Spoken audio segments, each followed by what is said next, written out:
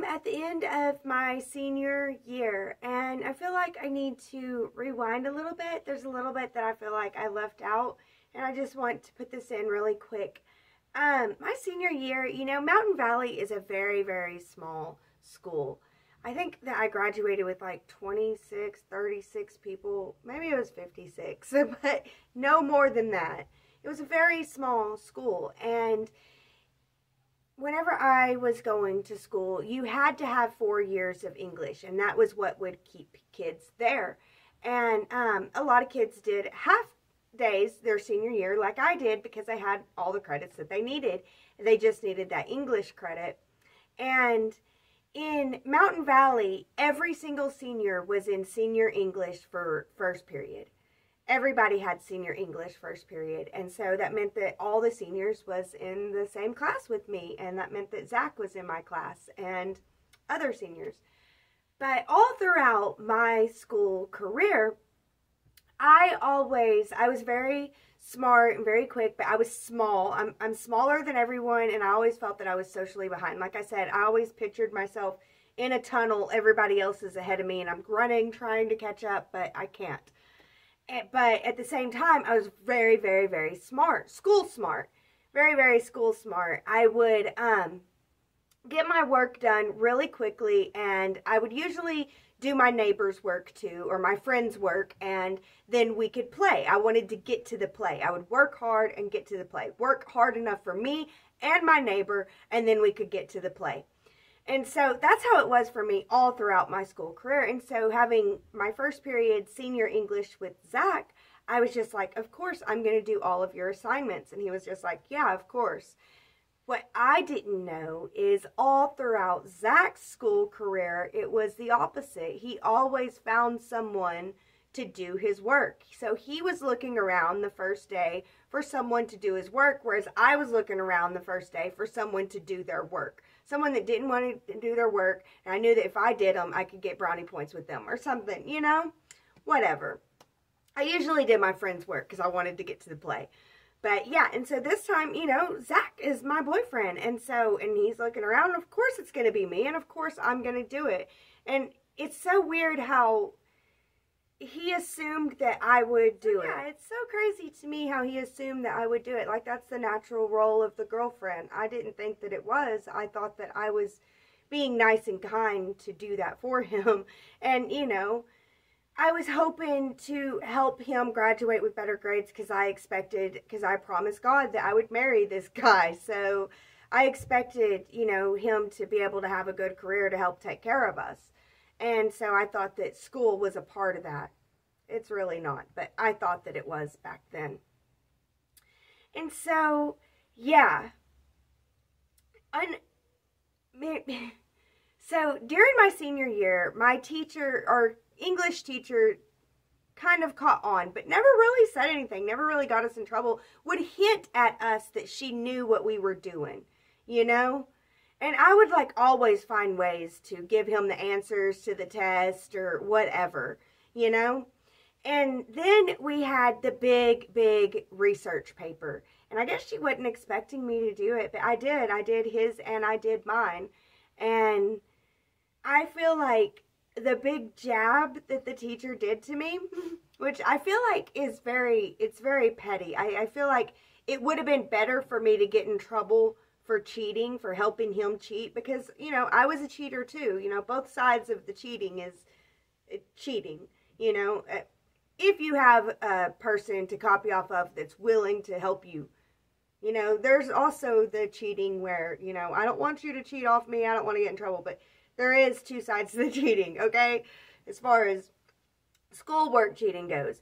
But anyway, so yeah, I did both of these big end of the school year papers. I wrote both of the papers. And his paper I wrote really bad because I knew that he didn't write like me. And I tried to make it look different. I tried my best to do my best. My best plagiarism that I could do. Okay. And it really frustrated me because my teacher gave him an A, like a 99 A, and gave me a B. And she was just like, That's what you get for doing his paper. If you would have done your own, you probably would have got an A. And I just found that really strange. Like, that's the way that you're going to punish me. Oh, well, I'm so happy that my man gets an A. You know, that's my thought period back then. But, yeah, so I was, yeah.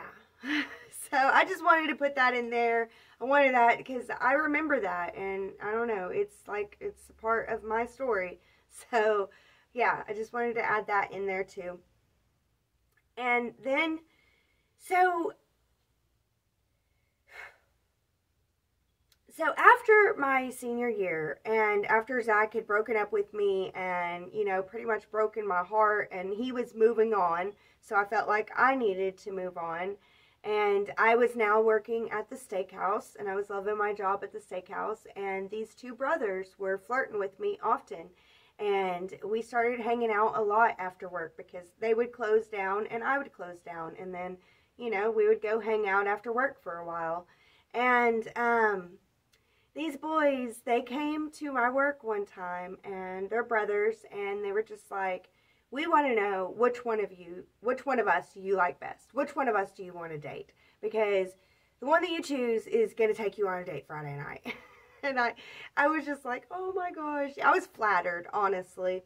And, you know, I chose the shy one because I liked him. And we started going on dates, and we had gone on 2 or 3 dates, and it was really sweet. And he was a really good guy. And I was telling my girlfriends about it. I was hanging out with my girlfriends more again. Really good. And I started telling them about these guys, and they were like, cool, let's go meet them. And so I told the guys about my girlfriends, and they were like, cool, let's, you know, bring them to our house and we'll have a barbecue. Well, these guys, they had a really good, loving family, and they lived right across the street from their parents, and I thought that was really cool. And because 9/11 happened and they were seniors, they were going into the military. This was their last summer before going into the military, with 9/11 happening and going into the war that was beginning. And so they had this house right across the street, and it was really nice. And these guys, they cooked dinner for us girls, and it was really nice. And we had some beers, and we were sitting around the table, and his brother, let's see, I'll give them names, okay? James and Joe. James is the one that I chose, and then there's Joe, okay? And James is the shy one, and Joe's the outgoing, fun-loving one. But I really like James, and he's very calm and cool and collected, and I like that. But anyway, so at this dinner, Joe was flirting with me hardcore. Like, I expected him to be flirting with my girlfriends, and one of my girlfriends kind of wanted to try to hook up with him, and he was just like not even interested in them, like flirting with me hardcore. And I like was confused. It confused me. It put me in a state of confusion.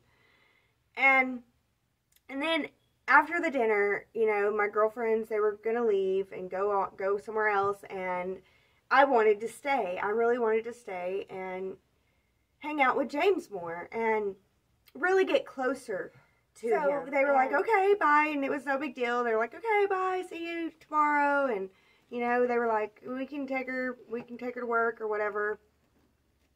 I don't know. But anyway, so I end up staying, and we end up watching this movie, and Joe's just flirting with me hardcore all night long. And it's not that I'm telling him to stop. This is before I realized, and I teach my girls this, you have to tell boys to stop. You have to. Don't just let them be and be confused. Tell them to stop, and if they don't, leave. You have to leave. You have to physically leave and get away from boys, because they won't stop. They won't sometimes. And I'm not saying this is like rape or sexual assault or anything like that. He was just flirting with me, and it was making me very confused. Like, in the movie, I'm like trying to snuggle up with James, and then Joe comes and puts his arm around me, and I'm just like, what is going on here? And then the end of the night comes, and I'm just going to sleep on the couch, and James just goes to his room, and kind of like Pouty Puppy Dog goes to his room, and I'm just sleeping on the couch, and James and Joe both go to the room, and I'm on the couch, and then Joe comes out, and he's just like all up on me, flirting with me, and I don't know, it's not that I let him have sex with me. I did. It wasn't necessarily rape or anything like that, because I did consent, and, you know, I was like, okay, and we did it, and it was just really stupid and really dumb and not a lot of fun at all. And then the next morning, we get up and we go over to their mom's house, and we are eating breakfast at their mom's house, and they're all like, oh, it's such a sweet girl. Da, da, da. I'm meeting their family, their sister, and stuff like that. And then, you know, they take me home. And it was just really weird. It was a really weird experience. And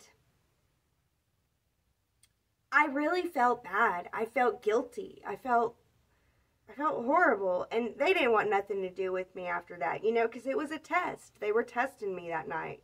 I know that's what they were doing. They were testing me to see if I would be faithful to James, and I was not. I failed the test. I felt like they drowned me in hormones. I was drinking that night, but I was not that drunk. You know, I've been drunker, and I can say no whenever I'm drunk. I did not say no. It was like they drowned me in hormones, confusion, and just a little bit of booze mixed in. I don't know. It was confusing, and I really hate that I failed that test. But honestly, it is what it is, and it wasn't meant to be. And so I'm happy for that. I'm happy how my life actually turned out. But at the same time, it was really strange. And it wasn't too long after that happened that I went to a party, and Joe was at this party, and he ended up hooking up with one of my girlfriends. They ended up having sex, and she's like, I'm so sorry. I'm like, I don't care, girl. Do your thing. Whatever. And I guess James got himself a new girlfriend, and I hope that it worked out for him. I hope that he has a wonderful life. I really never did get in touch with these boys ever again, but yeah, so that's how it is. And all throughout the summer, you know, there were girls that would tell me that they were sleeping with Zach. I had girlfriends that came to me crying. They apologized for sleeping with Zach. I'm like, I don't care, girl, you know, it's his life now. And I did end up hooking up with Zach a little bit towards the end of the summer, and then he just, like, broke up with me again, big time, like, slammed me into the ground, you know, like, the thing is, my senior year, when Zach would start telling me that I'm no good, I'm good for nothing, I'm low down, I'm this, I'm that, I'm, like, scum, I would believe it. I really did believe it, and it's almost like I wanted him to tell me these things, you know? But yeah, the summer ended, and right as I was moving, I was going to move in with my dad, who lived right close to the college that I was about to attend. So I needed to quit my job and to move in next to my dad until my dorm room opened up. And so I was staying with my dad, and he was with my stepmom, and right before I moved in with him, and right before I quit my job, and it was really sweet because the steakhouse people threw me a going away party, and they were like, are you sure you want to go to college? Because you could be looking at a manager position here. And I was like, yeah, I think I want to go to college. And they were like, I understand. But yeah, it was really sweet leaving the steakhouse. Then with Zach, you know, he told me all the things that my insecurities wanted to hear. All the things that my sad victim mentality needed to hear to be able to hold on to my sad victim mentality self. Yeah.